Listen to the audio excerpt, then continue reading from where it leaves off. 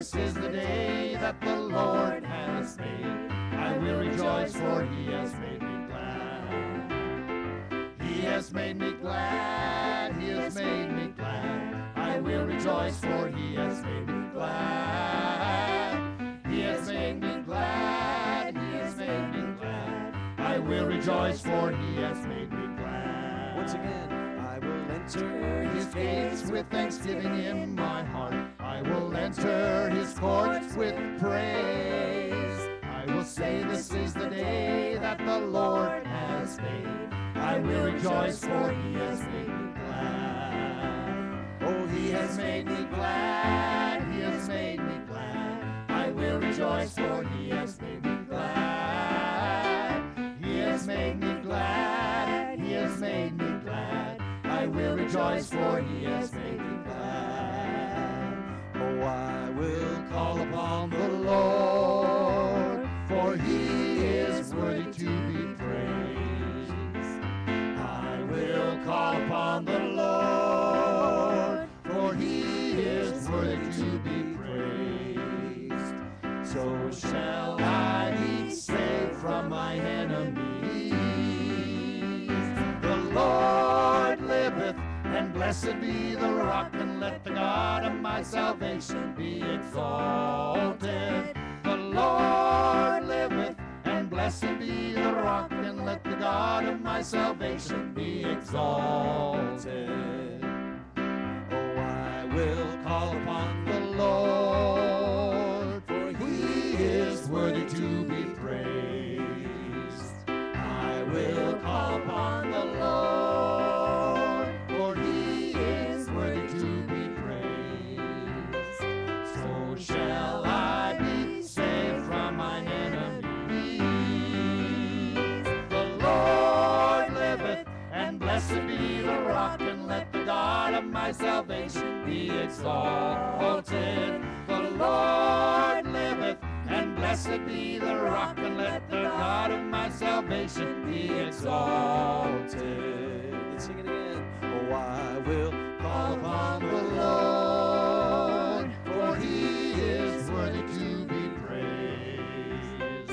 I will call upon the Lord, for he is worthy to be praised. So shall I be saved from my enemies. The Lord liveth, and blessed be the rock, and let the God of my salvation be exalted. The Lord liveth, and blessed be the rock, and let the God of my salvation be exalted. the Lord Liveth, and blessed be the rock, and let the God of my salvation be exalted. The Lord liveth, and blessed be the rock, and let the God of my salvation be exalted. is the King. Of kings, he is the Lord of lords. His name is Jesus, Jesus, Jesus, Jesus. Oh, he is the King. He is the King of kings. He is the Lord of lords. His name is Jesus, Jesus, Jesus, Jesus. Oh, he is the King. You are the King. You are the King of kings. You are the Lord of lords. Your name is Jesus, Jesus, Jesus, Jesus. Oh, you are the King. Sing it again. You are the King. You are the King of kings. You are the Lord of lords. Your name is Jesus, Jesus, Jesus, Jesus. Oh, you are the King. Your name is Jesus. Your name is Jesus, Jesus, Jesus. Jesus, Jesus. Oh,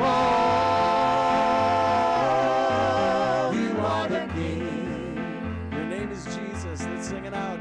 Your name is Jesus, Jesus, Jesus, Jesus. Oh, you are the King. One more time. Sing it out. Your name is Jesus. Your name is Jesus, Jesus, Jesus, Jesus. Oh, you are the King. Praise you, Lord Jesus. Glory to you, Lord God.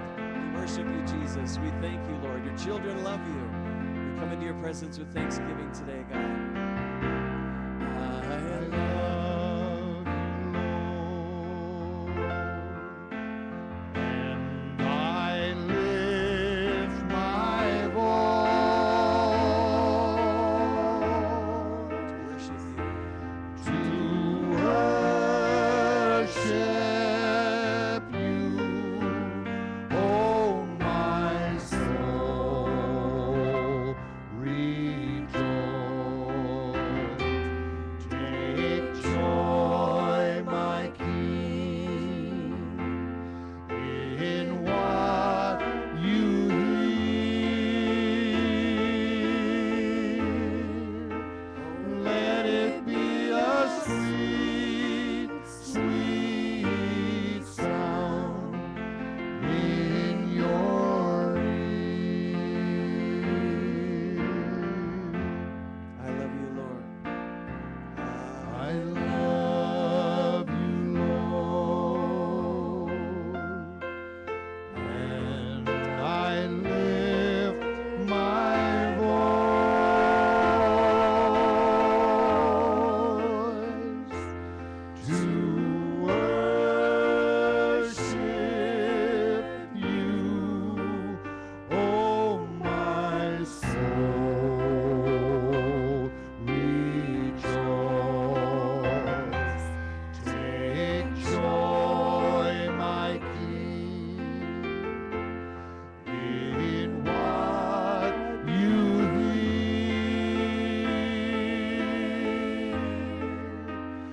Let it be a sweet, sweet sound in your ear.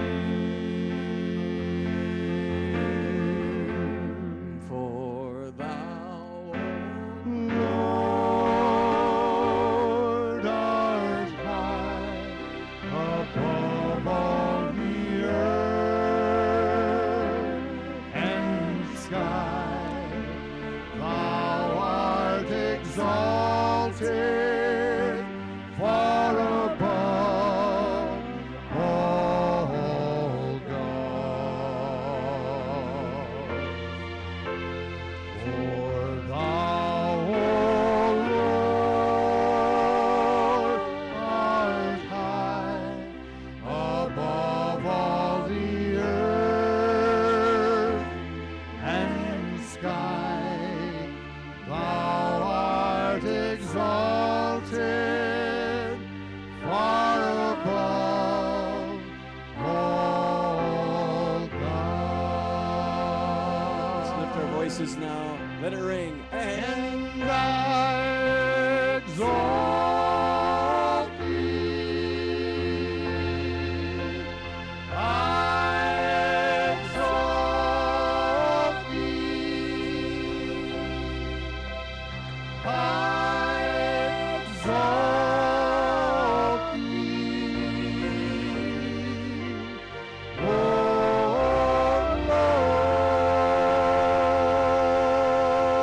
Lord, and I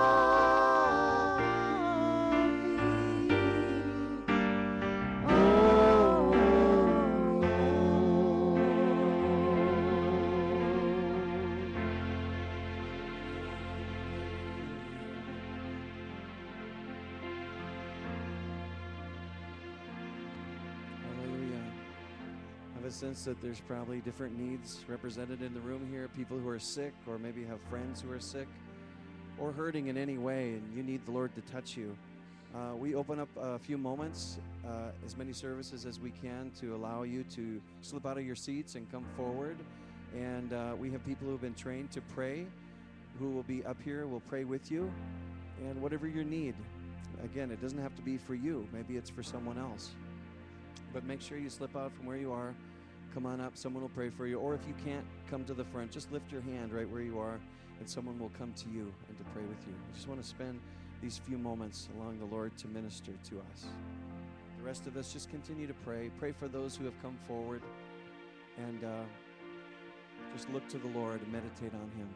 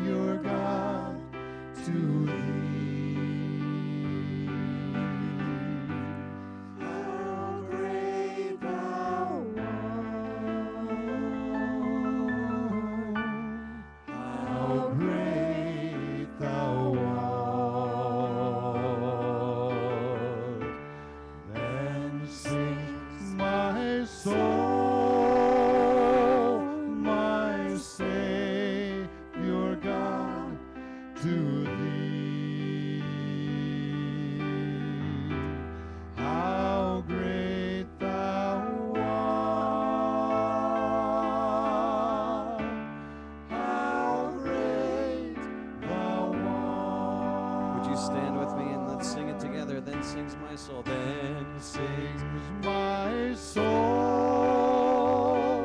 my Savior God, to thee. How great thou art, how great thou art. Then sings my soul, my Savior God, to thee. How great thou art, how great thou art.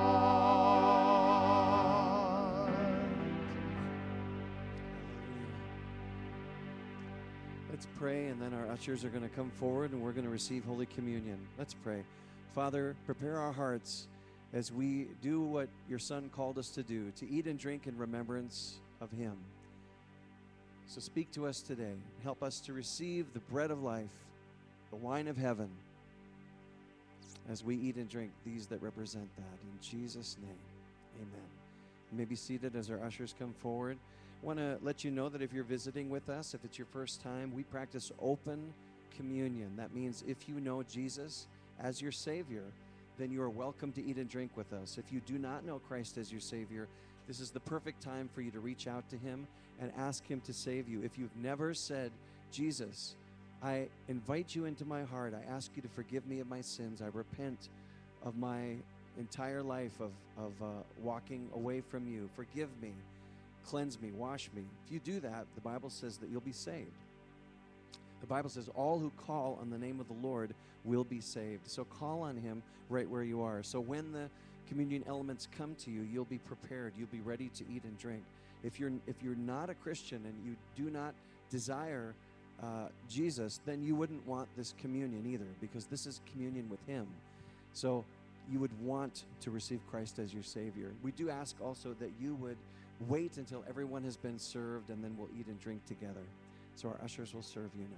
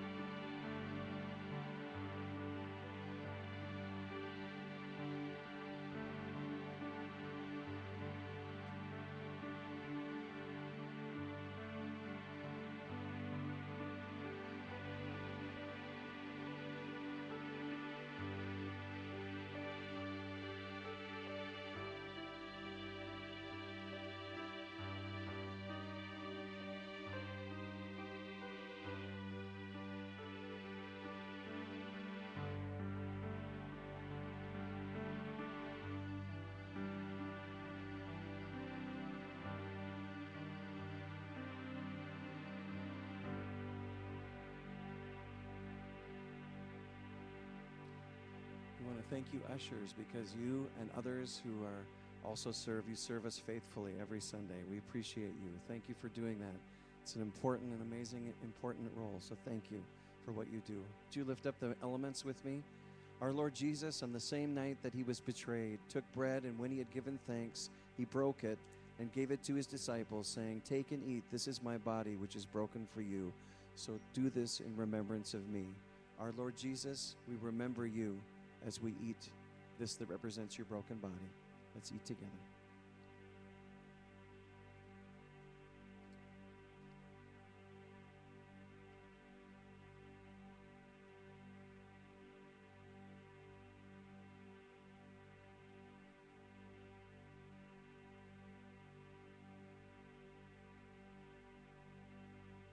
In the same manner, when supper had ended, he took the cup, and when he had given thanks, he gave it to his disciples, saying, "Drink this, all of you. This is the new covenant in my blood, which is poured out for you.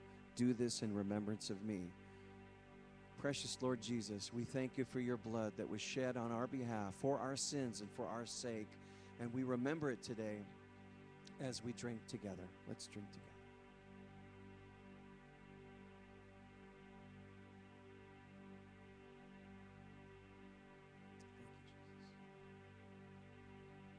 Thank you, Lord. We say thank you to you, Lord. Thank you to Jesus. Thank you, Lord. Where would we be if it had not been for you? Where would we be today if it had not been for your intervention in our lives? Every one of us would have been lost and on a road to destruction, but you found us in the midst of our sin, and you rescued us. You reached down for us. So we will always praise you, Jesus. We will always magnify you and thank you. No wonder it's written of you, "Worthy is the Lamb," because you're worthy of thanks. Anyone who would do what you have done and what you continue to do for us is worthy of a lifetime, an eternity of worship. And that's what we intend to do. So we remember what you have done today. We honor you. We thank you. And we ask that, bread of heaven, you would feed us till we want nothing of this world. Wine of God, just saturate us so that we can be filled to overflowing with your presence, and we can be about your business wherever we go, anointed of you, called by you, sent by you. In Jesus' mighty name we pray. Amen. Again, our ushers would love to serve you by picking up the cups. If you want to pass them to the aisles, that would be great. You could just sing, "Oh, the blood of Jesus." Oh, the blood of Jesus. Oh, the blood of Jesus. Oh, the blood of Jesus. It washes white as snow. We praise you For the blood of Jesus. We praise you for the blood of Jesus. We praise you for the blood of Jesus. It washes white as snow. once more. We praise you for the blood. We praise you for the blood of Jesus. We praise you for the blood of Jesus. We praise you for the blood of Jesus. It washes white as snow. It washes white as snow. Hallelujah. We thank you, Lord. Thank you, Lord. We worship you today. We ask that your presence would be thick in this place and that you would speak to your servants. Talk to us all, Lord, so that by the time we leave here, we will know that we have been, that we've encountered the Most High. We love you today. We give you all the thanks in Jesus' mighty name. Amen and amen. This time, I'd like to invite you to say hello to your neighbors. Who is your neighbor? The person that's in your path, which is everybody in here. So feel free to move around and say hello for a few minutes. Our kids can be dismissed to King's Kids at this time, and Little Angels.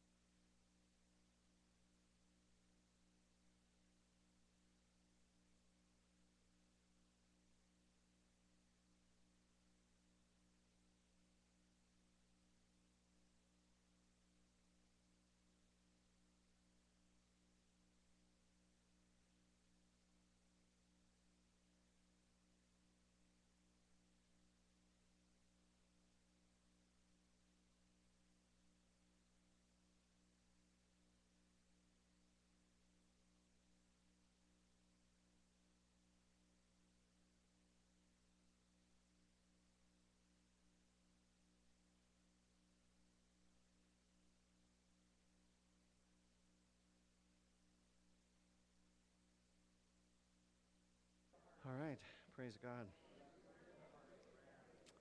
Once again, good morning to all of you. Thanks for being here.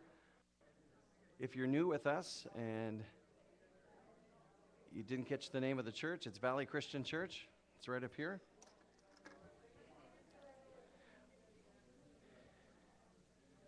I have a few announcements before we receive our offering today, and prayer requests too.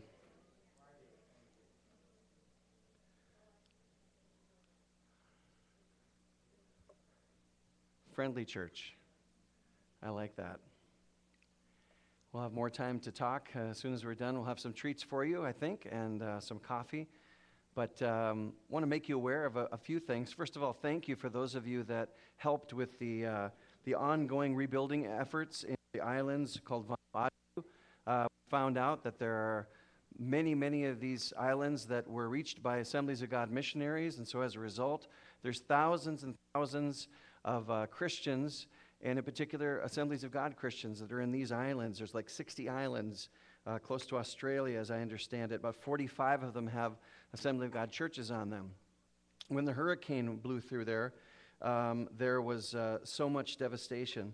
And the Assemblies of God has determined that they want to rebuild these churches, and so that's an ongoing effort. So thank you for those of you that have been giving towards that at different times. We've been making sure that money gets to them, and things are taking place. What they're asking us to pray for is that God will help to provide the materials to rebuild the churches that were destroyed, and that these churches will be witnesses in their communities as they minister God's grace and compassion. So we're going to pray for them in just a minute.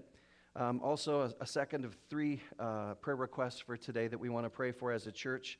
We want to remember that yesterday marked the one-year anniversary of the abduction of 219 schoolgirls in Nigeria. You remember that? By that Muslim group, Boko Haram. And so it says that since assaults have begun by this radical Islamist group, an estimated 15,000 children have been killed, and another 800,000 have been left homeless. So Nigeria is just absolutely racked by this, and they aren't the only places that are suffering because of these kinds of things. And we want to pray for them today.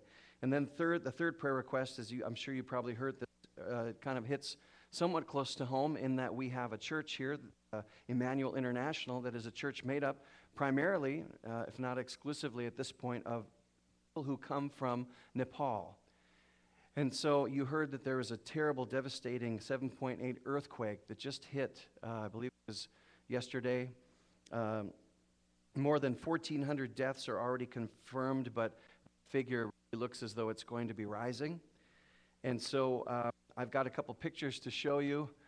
Before all that prayer, though, I want to give you some good news, because sometimes in the midst of all the bad news, we don't see that many good things. But we want to say, I know they're not here yet, but we still want to say, welcome to Micah Johnson. He is back in, he's here, and this is a picture of him. And those of you who know that our friends Blake and Crystal and their two girls have been in the process of working to adopt a child, in this case all the way from Ukraine.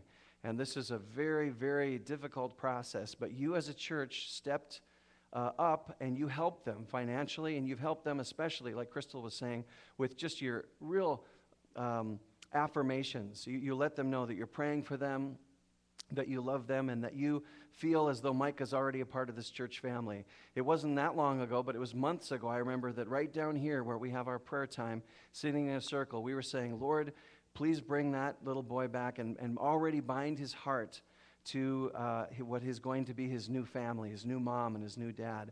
And that's exactly what's happened.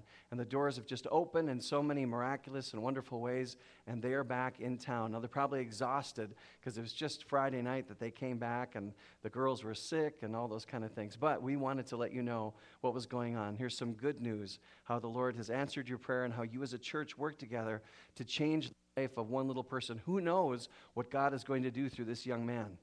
Amen? Who knows that he'll have a testimony someday where he'll say, I was someplace, I didn't have a mom, I didn't have a dad, I was in a destitute place, but from around the world, because of God's providence, a Christian family reached out to me and received me as their own. What a great testimony. It's like our testimony, isn't it? Because we were lost without anyone to call us our own. The devil was our wicked stepfather, so to speak, and the Lord came and he rescued us, and he put us in his own home, his own family. We're sons and daughters now. Isn't that good? So that's good news. So this is Michael. When you get to see him probably next Sunday, or who knows, maybe they'll even come towards the end of the service. Make sure you're welcome, because this is a new part of our congregation. Amen. I wanted to show you a couple of pictures, though. We want to pray for Nepal. Here's just some of the devastation. As you can see, it's very widespread. terrible, especially in countries. I'm told this was 22 times stronger than the earthquake that hit Haiti. And so and you know how devastating that was.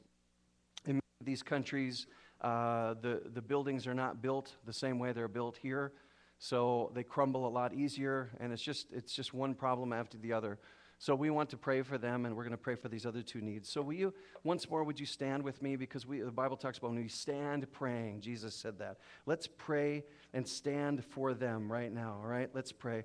Father, in the name of Jesus, as your church, we come to you today, and we lift these three requests to you. They are too big for man, but they're not impossible to you, because nothing is impossible with the Lord that we serve. So we call to you on behalf, first of all of our brothers and sisters in the islands of Vanuatu, and we ask you, Lord, to do miracles there. Thank you, Lord, for so many of the needs that have already been met by the generous giving of many people, of your people around the world. But Father, we pray that there would continue to be an outpouring of support, and that all the money that's needed be able to rebuild every church that has been damaged. We pray it would be built 7 times better than it was before. We pray that everything the devil has meant to destroy would actually backfire on him. And we pray in the name of Jesus that all these churches will be able to serve more people and do more ministry, and more people will get saved. We pray for the indigenous people there who do not know Christ as Savior, that they will see the swelling outpouring of support that comes in from all over the world. They'll say, I want to be a part of a Christian family. I want to be a part of the church. And they'll give their hearts to you. So we pray for this, first of all. Secondly, Lord God, we lift those in Nigeria that suffered unspeakable horror. We pray, Father, that you would minister to them, these Christian families who have been deprived of their daughters and their mothers, their sisters. We pray, Lord, that your comfort would come upon them, that you would wrap your arms of love around them. We pray, Lord God, that you would minister to them. They need to know that you love them and that you're still for them when they're in their darkest hour. We pray they would feel your loving hand around them. We ask, Lord, especially for these ladies who have been kidnapped, and who knows what is going on in their lives. We can only imagine the horror they're experiencing. But we pray that they would feel your presence, even in the midst of being in captivity, and that you would reach in. You are the one who breaks burdens, and you are the one who destroys prison cells, and you bring the prisoner out, and the captive you set free. So we ask, Lord God, that something would happen in the next couple days, that they would be set free, that you would send liberators to liberate them from their bondage, and you would bring them out in the name of Jesus, and that they would have the testimony that you came and you saved them. Oh, Father, we pray, let your grace fall on Nigeria. We pray, Lord, for these murderous mobs, that you would meet them as you did Saul of Tarsus, and that you would call them to repentance in Jesus' mighty name. And then, Father, we lift up Nepal to you. God, you know the devastation that is there and that's continued to happen. Father, we pray right now that you would minister to every family, that you would cause your church to arise at this time. We pray, Father, that the church would come in there. Thank you for Samaritan's Purse. Thank you for Convoy of Hope. Thank you for great organizations that will move into these terrible areas, these areas that have been racked with ruin and pain, and they will stretch forth the hands of Jesus. And we pray, Lord God, that all these needs will be met, that many, many people would rush into this situation who are skilled to be able to remove rubble and to and even save people who are trapped right now under the rubble, God. We pray for miracle after miracle of you saving people who the world says it's impossible for them to save. But Father, with you all things are possible. Send your angels to go to Nepal. God, we thank you. Your word says that you are near to those who are of a broken and contrite heart. And now as they have broken hearts, God, come and show your nearness to them. We pray, Father, for healing and health and wholeness. And we pray, Lord, that Nepal would be built again. But we ask this time, Lord God, not with all of its idols and not with all of the things that represent rebellion against you, but instead, Lord, we pray that they will bend the knee to Jesus, and that as Christians come and serve them and help them and love them and bandage their wounds, that they will see the love of Jesus and they will turn to the gospel. We pray, Lord, it would happen over and over. God, we pray for our Nepali brothers and sisters who are right here in Grand Forks and Fargo, who have relatives back there that may have already died. Lord, we pray that you would comfort them today. Help us, Lord, when we see them come in for their service, to show them love, the love of Jesus, to say Jaimasi and to embrace them, to say, we love you. We're thinking about your country, and we're praying for you today. Lord, help us to be your family, your loving arms around them as well. So, Father, we lift these needs. They are great, but nothing's too difficult for you. And we pray, Lord, for significant change, for healing, for help to be on its way, for good things to take place today. Your church calls out to you now in the name of Jesus, and we give you thanks. Amen. Amen. All right, you can be seated today. Thank you for praying with me. We want to always remember to pray. Sometimes this is one of the worst habits of us as Christians is someone tells us about a need and we'll say, I'll be praying for you, and then we forget. I've done it so many times myself. And so especially when we're in the church, it's time to pray right away. I'd like to invite our ushers forward because we're going to receive our offering. I want to remind you that every gift counts. I've heard of some people who said, I only had a few cents in my pocket, so I thought that would be an insult to the Lord, so I decided not to give it. I'm saying it's not an insult. Just give to the Lord as you're able, and He sees equal sacrifice rather than equal giving. Amen? So I just urge you to do what you know is right, to give to the Lord, and God will meet the needs of this house. Also, I would say this too, that if you're wanting to give towards something to help Nepal, I am sure that our ministries, Assemblies of God ministries, will be in there real quick, and they're going to be giving us updates, and they're going to need finances to be able to help with this. So if that's even something that you want to do now, just make sure on your offering envelope it says Nepal for whatever amount you want to give. We'll put that money away, and I'm sure they'll be sending us probably a fax today about what we should do and how we should redirect those monies. So, and if not, just make sure that next week when you come, you're ready to be able to give something to help with this need. Father, we thank you that we can give to you. We give so now in faith and thanksgiving. In Jesus' mighty name, amen. Thanks for generous giving. I really appreciate it. Is this thing cutting out? I think it is. Can you hear it back there a lot or no? If I stand, it's like the Bermuda Triangle, you know, you go one place and then it works and one place it doesn't work. But if it gets too annoying, you just wave at me, Lucas, and I will pull this one out here.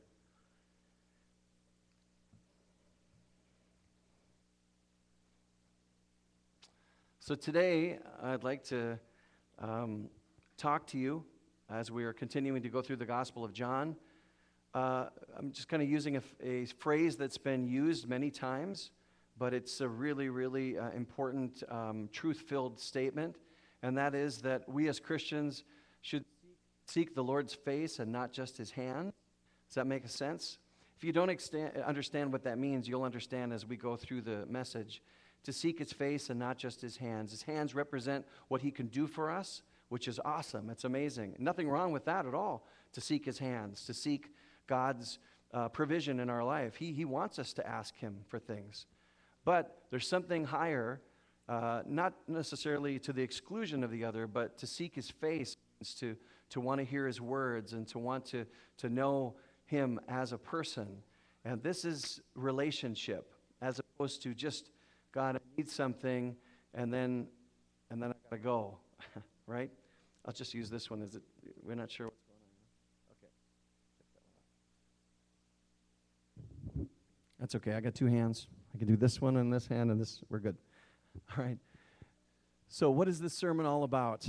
This sermon is all about good news, the good news that is in all of the Gospels, but especially the Gospel of John. And it's just this, that God loves you and me enough to want an eternally committed, loving relationship with us. That's an awesome thought, isn't it?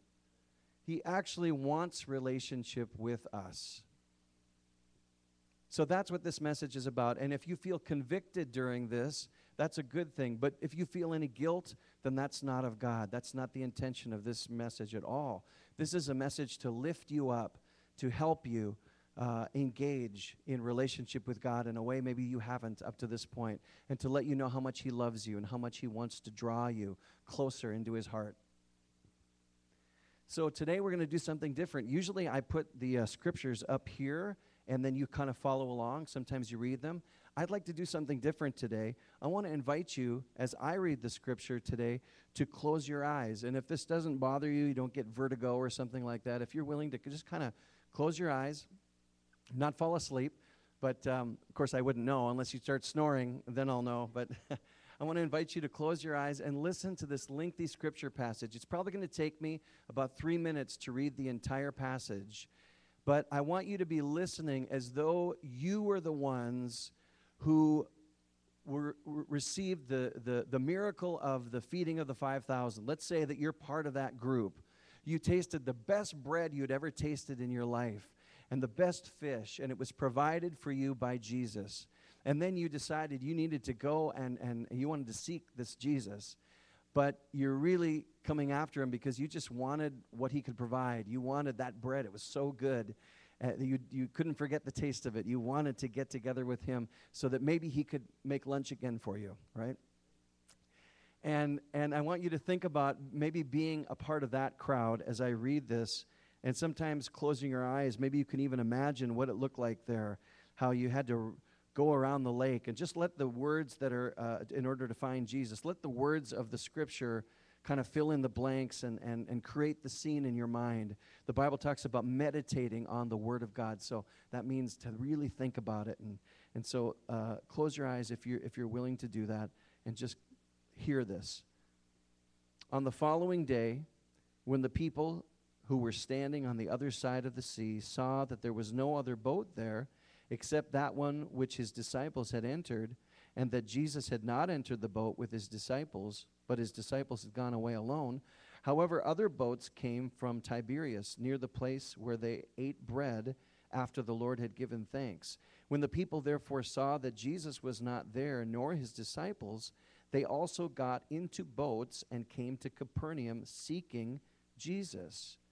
Now, he walked on the water. That's the piece that you didn't know, but just think about this, okay? So he's already on the other side of the lake here. And when they found him on the other side of the sea, they said to him, Rabbi, when did you come here?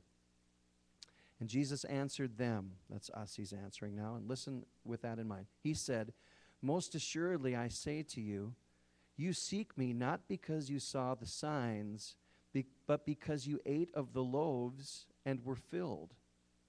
Do not labor for the food which perishes, but for the food which endures to everlasting life, which the Son of Man will give you, because God the Father has set his seal on him. Then they said to him, what shall we do that we may work the works of God? And Jesus answered and said to them, this is the work of God, that you believe in him whom he sent. Therefore they said to him, what sign will you perform then, that we may see it and believe you? What work will you do? They're hoping he would make bread again. Our fathers ate the manna in the desert. As it is written, he gave them bread from heaven to eat. But then Jesus said to them, most assuredly I say to you, Moses did not give you the bread from heaven, but my Father gives you the true bread from heaven. For the bread of God is he who comes down from heaven and gives life to the world. And then they said to him, Lord, give us this bread always.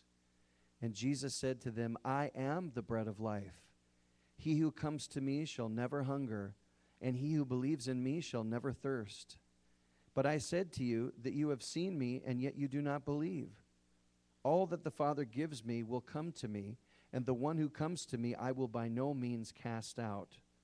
For I have come down from heaven not to do my own will, but the will of him who sent me. This is the will of the Father who sent me, that of all he has given me I should not lose anything, but should raise it up at the last day.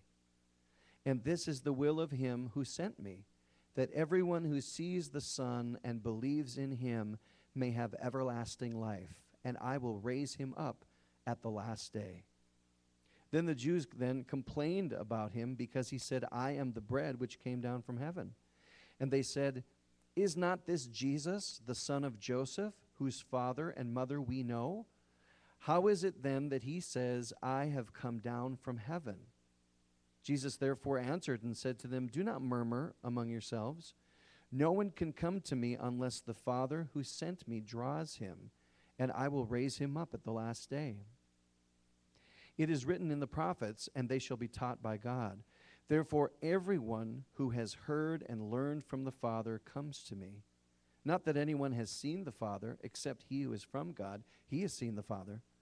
Most assuredly, I say to you, he who believes in me has everlasting life. I am the bread of life. Your fathers ate the manna in the wilderness and are dead. This is the bread which comes down from heaven, that one may eat of it and not die. I am the living bread which came down from heaven. If anyone eats of this bread, he will live forever. And the bread that I shall give is my flesh, which I shall give for the life of the world. Then the Jews began to quarrel among themselves, saying, How can this man give us his flesh to eat? And Jesus said to them, Most assuredly I say to you, unless you eat the flesh of the Son of Man and drink his blood, you have no life in you. Whoever eats my flesh and drinks my blood has eternal life, and I will raise him up at the last day. For my flesh is food indeed, and my blood is drink indeed. He who eats my flesh and drinks my blood abides in me, and I in him. As the living Father sent me, and I live because of the Father, so he who feeds on me will live because of me. This is the bread which came down from heaven, not as your fathers ate the manna and are dead. He who eats this bread will live forever. These things he said in the synagogue as he taught in Capernaum. Therefore many of his disciples, when they heard this, said, This is a hard saying. Who can understand it? And when Jesus knew in himself that his disciples complained about this, he said to them, Does this offend you? What then if you should see the Son of Man ascend where he was before? It is the Spirit who gives life. The flesh profits nothing. The words that I speak to you are spirit, and they are life. But there are some of you who do not believe. For Jesus knew from the beginning who they were who did not believe and who would betray him. And he said, Therefore I have said to you that no one can come to me unless it had been granted to him by my Father. From that time, many of his disciples went back and walked with him no more. And then Jesus said to the 12, Do you also want to go away? But Simon Peter answered him, Lord, to whom shall we go? You have the words of eternal life. Also, we have come to believe and know that you are the Christ, the Son of the living God. And Jesus answered them, Did I not choose you, the 12, and yet one of you is a devil? He spoke of Judas Iscariot, the son of Simon, for it was he who would betray him, being one of the 12. Okay, you can open your eyes again. It's good to listen to Scripture more than just 10 seconds of it, isn't it? Just to hear it. And I think already some of you have already heard some things that maybe you hadn't heard before, kind of interested in. Now, let's unpack this because there's so much there. We're just going to talk about really one thing today. Remember, our sermon is seeking his face and not just his hands. Fundamentally, that seemed to be the problem, didn't it? Let's just sum up. What do we, in all of that scripture that I just read, what can we grab a hold of? First of all, the people needed a miracle. We're backtracking now to last Sunday, right? They needed a miracle. They were hungry. They didn't have food. There were thousands of them out there to listen to Jesus. But they were in a quandary because they didn't have any food, and it would have been really difficult for them to go find food anywhere. And so the disciples of Jesus say to him, they need food. We need a miracle, right? And guess what happened? Jesus provided an amazing miracle. This miracle of feeding the 5,000, really probably about 25,000, was so incredible that all four gospel writers included it. Most other miracles, excluding the resurrection, are not necessarily in all four of the Gospels. This is one that's in all four of the Gospels. Why? Because it was so absolutely incredible to them. It was an amazing miracle. It supplied their need. The people rejoiced and they began to follow Jesus. So can you imagine church growth, right? One miracle like this, you got 12 guys, maybe a few other people following you, but then all of a sudden there's thousands that are there. You do this miracle, and not only do those thousands that tasted this bread and ate this fish begin to follow you, but all their friends and their relatives. They said, we found the Messiah, come with us. And he makes really good bread. He might make free lunch for us again. Let's go find him. Let's get in our boats. Let's run around the side of on the shoreline. Let's see if we can find him. Because if he can do that for 15, 20,000 people at a shot, he could do that every day. I mean, after all, that's the way it was with Moses, right? Every day bread was there, except for when the preparation for the Sabbath, and there was 2 days worth, so they didn't work on the Sabbath day. But I mean, every day bread came down. So they're thinking, this is going to happen again. This is awesome. We don't have to scrounge and sweat to try to make enough money to and to plant and to sow and to reap and to be able to make enough to have food for our own families. No, the Messiah is here, and guess what he does? He makes food every day, served right up. His disciples will even bring it to you. You could just sit down on the grass. They'll come and bring it to you. How wonderful, right? So this is in their mind probably, right? But Jesus pointed out that they were merely seeking what he could do for them and not really seeking him. In other words, they were seeking his hands and not necessarily his face or his heart. Does that make sense to everybody? We're tracking so far? This is the point that many stopped following Jesus and looked elsewhere for their needs to be satisfied. Did you hear that when I was reading the scripture? It said a whole bunch of them left. How sad is that, right? You have this big revival, this great miracle. Thousands of people are following Jesus. They're praising him. They're thanking him. And then he points out that what they're really after is what he could provide and not really after him. They're looking for the bread he could provide, but they're not realizing he's actually the bread. He's the one that wants to feed them. If they have him, they'll have the bread. But if they're just looking for the bread, they won't necessarily just have Jesus. You understand? You got to have the Lord. And this is where they stopped. So the same thing happens to us today when, number one, Jesus seems to pull away from us. It's easy for us to kind of start wondering, right? Or number two, when Jesus seems to fail to repeat past miracles. Notice he wasn't willing to do it again. He didn't just say, okay, and then make another 1,000 loaves for them or 15,000 loaves. He used that as a point to be able to speak truth to them because they were off track. Sure, they were willing to be around Jesus, but obviously, like he said, you're laboring for the food that will perish. You're not here because of me. And he said, really, the work that I want you to do is just, you got to believe in me. Put your full trust in me. Have a relationship with me. I'm the bread. This was all an illustrated sermon, essentially, is what he's saying. For me to give bread to more than enough. Because there were 12 baskets left over, right? So it was thousands and thousands of loaves that Jesus made that came miraculously from heaven. What was the object lesson here? There's more than enough. If you come to Jesus, there's more than enough to feed you. Right? Amen?